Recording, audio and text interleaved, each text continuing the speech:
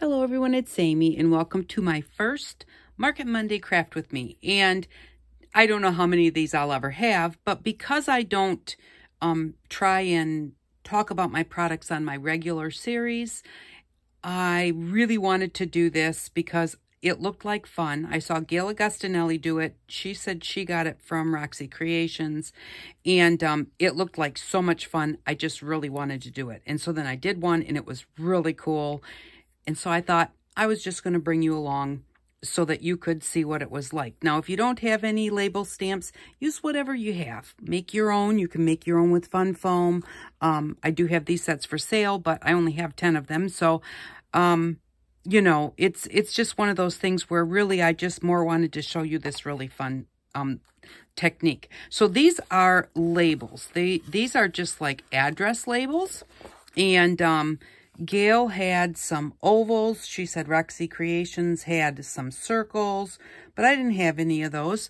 And so, but basically what it is you just go in and use your label stamps to fill up the whole page. Now I did, I've got this kind of put together in parts so that you don't, because it does take a while, but you know, it's really fun to do.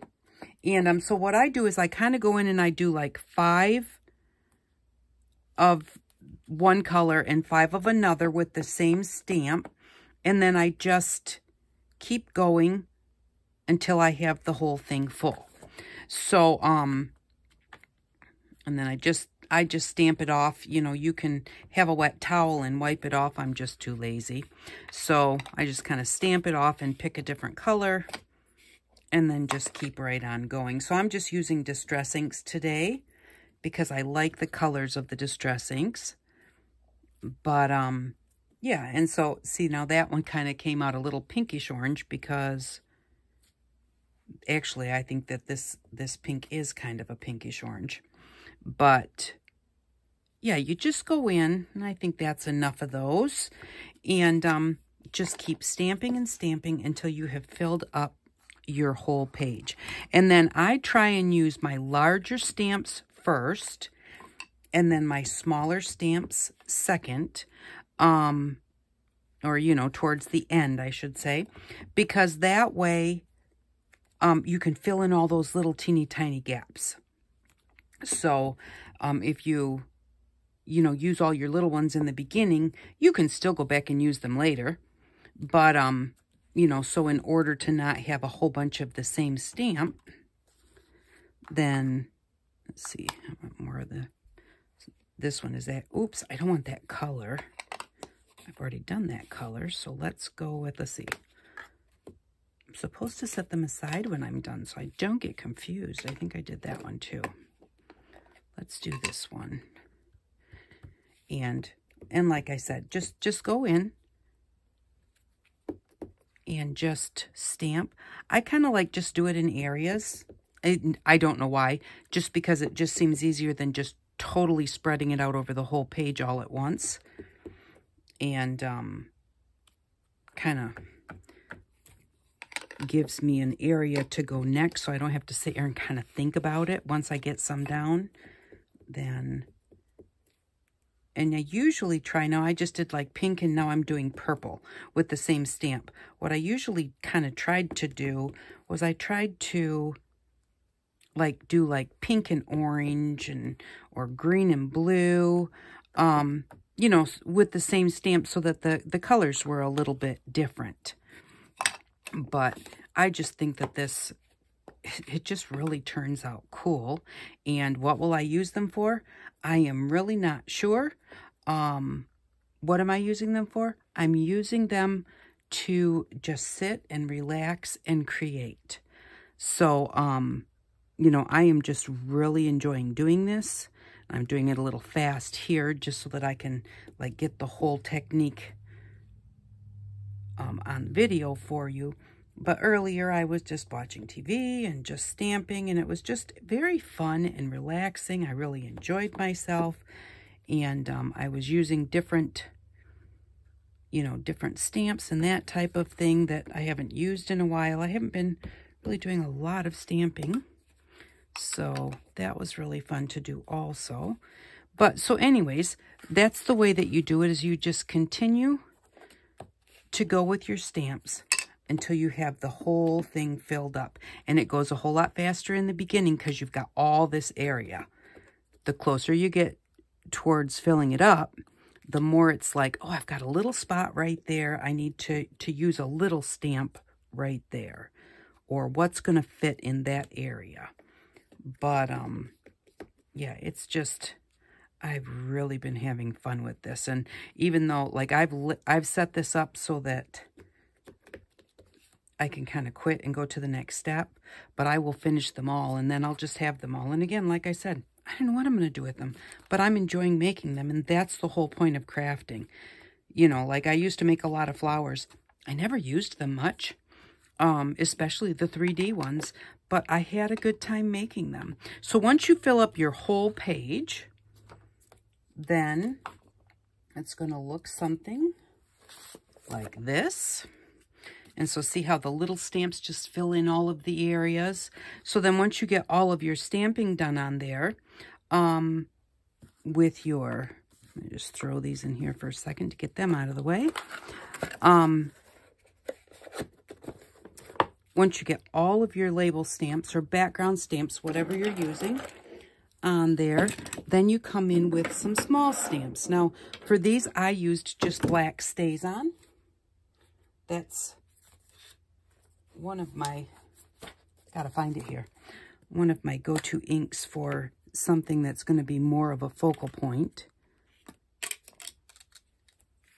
And then you just pick some little stamps, and then you just randomly stamp inside the labels. Just kind of, depending on how many you have. I mean, obviously you'd need a lot of stamps to have a different stamp for every single one of these. So I just kind of use the same one for a little bit. And if you kind of move them around, because these are labels, when you take it off, you're only going to see a little bit anyways. So, and this one I'm going to be able to peel back, the outside edge so we can actually see what it looks like. So the very first one I did, they were like,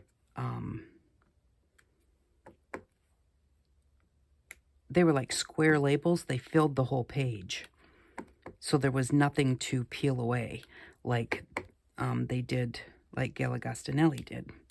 And so this is going to be fun, I think, because it gives you a really cool reveal then when you're done. And like I said, just pick some small stamps that will fit kind of inside your labels. And you kind of want to use like not big labels because they fill up so much area and get, you know, you take them apart. So you kind of want a small to medium size label to do this with, or stamp of any kind, whatever you have. And there's one here that I love this one. Put it on with the bird. And then you can kind of do a bit of a background before you start, or I'm going to distress it at the end. And it just kind of, but if you don't want to distress it, you don't have to do that either. And then you can even use, like, if you have any of the little roller stamps, you can use those. They work great on the long, skinny ones, which I don't have any on this page. But they're just kind of fun to use and to put on there. So it doesn't have to be any specific type of stamp. And you just continue and continue until you get the whole page filled up with your stamping. Once you get the whole page filled up with your stamping,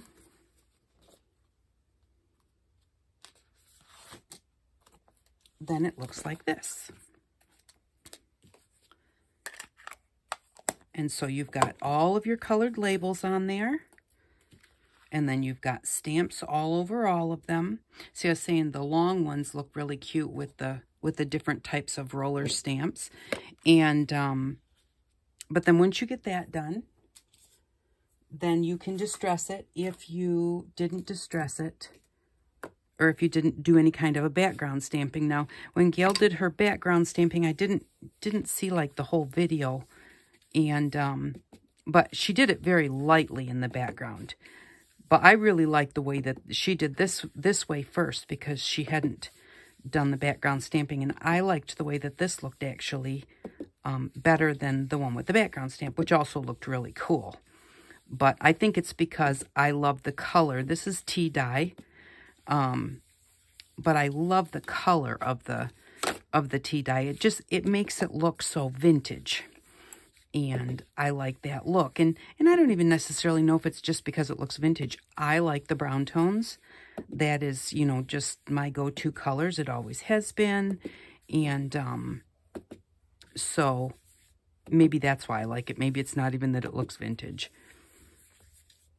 But once you get that filled in to where you want it, you know, I'm not trying to actually put color or really make it an even coloring all over the whole page. I want darker spots, lighter spots, you know. And so then once you get that done, then it looks like that. And isn't that cool? I just love the way that this looks.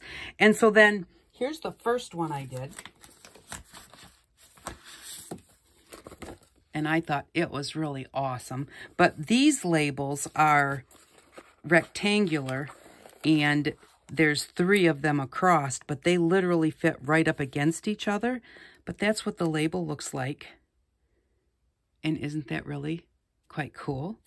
I really like the looks of that. For some reason, it just reminds me of something when I was younger. I don't know what it reminds me of, but it just does.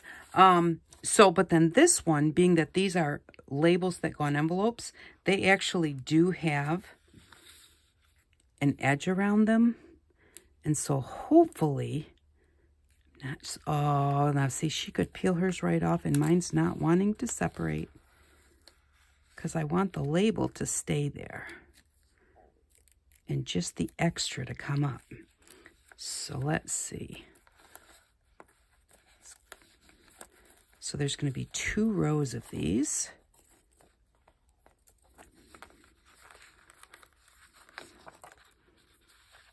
Oh, and it's taking the edge off, but there's also sticky between the labels too.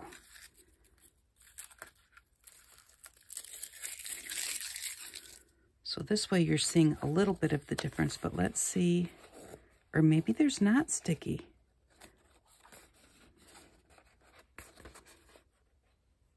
Oh, I thought that there was a piece that ran between the labels. Let's see. Oh, nope, I guess not. They're right tight up against each other. I was hoping that it would go between them. But, hold on a second, because I want to see what they look like individually. I'm going to grab some non-sticky. These are, whenever I ship out a package, you get this label, and it comes off of the non-sticky backing. So, and I keep those, and I keep them to put handmade stickers on, homemade stickers on. So I am going to put them on there so we can see what they look like, instead of having them right tight up against each other. Because I just think this is an awesome idea. This would look really good in collage. It's like it's almost got your collage already started for you. But isn't that cool? I love it. I just love it. And so I just thought that I would go ahead and show you. And like I said, I don't like to like push my kits during, and that's me. That's just me. It's not, don't, anybody else that does, I'm not saying that that's wrong, because it's not. So, because I do totally understand it. Now that I'm not taking care of Papa anymore, I'm trying to make decisions myself as to, you know, just what I'm going to do, because, you know, I'm trying to decide whether I go back to work or not. And, you know, this is a way to make a little bit of income, but, you know, that's not really why I'm doing it. But a lot of people, they're doing it for some income. And it takes a lot of time, you know. Like, if I were to go back to work, I'm not so sure how many videos I would be able to do a week, because by the time that you get them ready and you get them done and you get them out there, it takes a long time. So if I had a full-time job, then that would make it a little bit harder to do as many, because then when I was off, I would have things to do around here. And so, you know, but it does help if you watch people's commercials. That helps them too, even if they have Etsy shops and that type of thing. And, you know, you can't afford to buy from their Etsy shops, that's totally fine. Or you can't afford to buy from my Market Mondays, that's totally fine. But watch a commercial now and then that helps them out. You know, now I don't have tons and tons of subscribers like some people do. So, you know, they may make an actual, you know, decent income with their commercials. But it still helps a little bit. I mean, you know, I'll tell you right now, I get, you know, just over $100 a month. And, you know, I think that that's great. That's a little supplemental income for the household. You know, it helps me buy products for the art room that I need. Of course, I really don't need much in products. It's more like the perishables, like inks and glues and that type of thing that I have to buy. Everything else, I pretty much have enough to last me forever. But yeah, so I just wanted to do this today so that it's not coming out on a day that's not, you know, I promised back when I started Market Mondays that Mondays would be the day I was going to sell things. And if, you know, if you thought you might be tempted and you really couldn't afford it, don't watch on Monday, because, you know, that is what it is. So, you know, I don't want you to feel like you need to or feel like you really want to. And, you know, okay, so these are regular labels. You know, when I watched Gail do it, she did it with ovals. She said, you know, Rachel did it with circles. And I could say, oh, but I want those. But I didn't. I looked through what I had, and I had these address labels, which I got at a secondhand store. But, you know, it's just one of those things where it's like, you don't have to have what everybody else has. And especially if it's going to short you at all, you know, or short your family. You don't want to do that, because then it's not enjoyable. You know, you want to be able to enjoy your crafting. So only budget what you can afford, and then only use that budget. Don't go out and buy something. And if there's something you see that you really, really want, then, you know, just save up for it. And then you'll be able to have it, and you'll be able to enjoy it instead of thinking, I really shouldn't have spent that. And, you know, so, and that's what budget crafting is all about. You know, that's why I do the budget crafting series, because, you know, there were times in my life, which it's not now, but when I was younger, you know, money was not, it was tight. Crafting supplies were really not the top of the list. So, and that's the way it goes. You know, you see like a lot of people that have a ton of stuff, you know, a lot of times if you look, they're probably a little bit older. And that's really the way that life works too, is with everything. You know, if you're young, you can't start with the car that your parents have or the house that your parents have, because you haven't worked all your life for it. They have. And so, look at this one. Make-A-Wish. Isn't that cute? I love it. So yeah, so just, you know, enjoy your crafting and don't overspend so that it becomes something that's not enjoyable anymore. Because I think right now, crafting is a really good way to just kind of get your mind off of anything else that's going on in life. And, you know, even if you don't have a lot of crafty items, I have lots of videos that show you how to use kid markers to dye paper and, you know, and just all sorts of things, you know, where it could be something you have around the house, or you could spend $1 for at the Dollar Tree. And, you know, you don't even have to buy a ream of paper at Walmart. You can dye envelopes that you get in the mail. you know, when somebody sends you a bill or a solicitation or something, and use those and die them up and collage them together on a piece of newspaper. Because nobody's going to see the newspaper, it'll be under the collage. So you don't have to have a whole lot of stuff to have a really good time and just relax and let yourself go. And it's like everybody's using these, and these are really cool. I got these at the Dollar Tree, and I bought a couple of them each time I went. I have a set of them. Well, I have 8. But I didn't buy them all at the same time. My husband and I each get an allowance every week, and that's what we use to spend on the things that we want. And, you know, if your allowance is gone, then you just wait until the next week and do it that way, because that way, you know, I've never felt bad about buying my craft supplies because I don't use my house money for it. I don't spend grocery money on it. But here we go. So this is what they look like. They're awesome. I can stop lecturing now. But I just think that these were fun. So like I said, find anything to stamp the background. Use a piece of fun foam. Use a piece of cardboard. Cut a couple different shapes of cardboard. You know, do your background, and then, you know, some little cute stamps in the front if you have any. And they're fun to make. I think they look awesome.